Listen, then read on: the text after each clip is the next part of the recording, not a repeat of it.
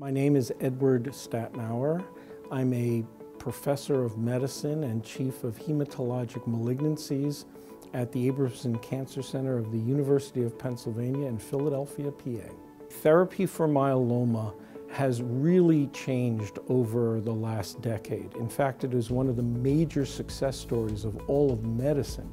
The new therapies that we have, particularly when used in combination, are very likely to make the symptoms that the patients have much better and to prolong survival. Hackensack Medical Center has been a major investigator and a major therapy center for multiple myeloma for many years. We're in Philadelphia, and our patients have benefited from the educational materials that come out of Hackensack about their support group and potential investigational therapies there. We have a very nice relationship, and their patients will benefit from our center also.